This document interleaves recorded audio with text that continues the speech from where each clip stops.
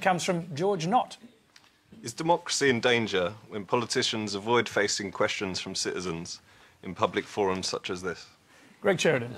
Well, look, let me exercise my sort of seer-like quality. I suspect you're making a reference to Barnaby Joyce declining to come. Look, I think I'd just say two things about that. One is, Tony, it's a fantastic opportunity for you to explore the magnificent talent on the coalition backbench now, and a lot of backbenchers that you used to have on this show, Josh Frydenberg and Kelly O'Dwyer, you know, won great promotion by coming on your show.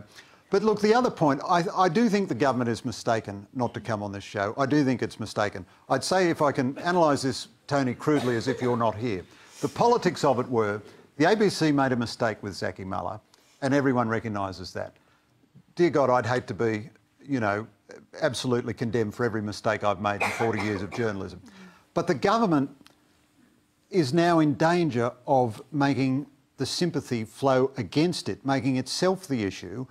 All it needed to do was say, you've been very naughty, the ABC, and we're very disappointed in you, and let community sentiment express itself and move on. So I think it's a pity, and I was looking forward to seeing Barnaby here tonight, but I'm consoled by having Richard here instead. Richard was going to be here anyway. He's going to be here anyway. Larissa Waters will be and Larissa too, of course. Thanks, Greg.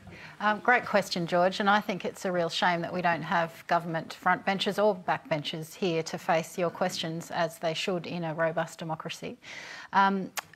It's been a huge overreaction, in my view, by the Abbott government and by the Prime Minister in particular to the show 2 weeks ago. He's flogging a dead horse 2 weeks on, and he's now issuing a decree that his frontbenchers aren't allowed to come on a show.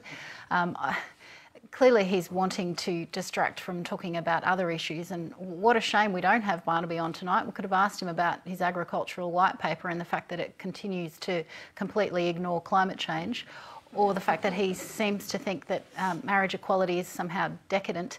I would have liked to have heard his responses to the questions people would have no doubt asked about that. But I think the Abbott government is attacking the ABC because it doesn't like the ABC. We've seen the funding for the ABC generally slashed by this government.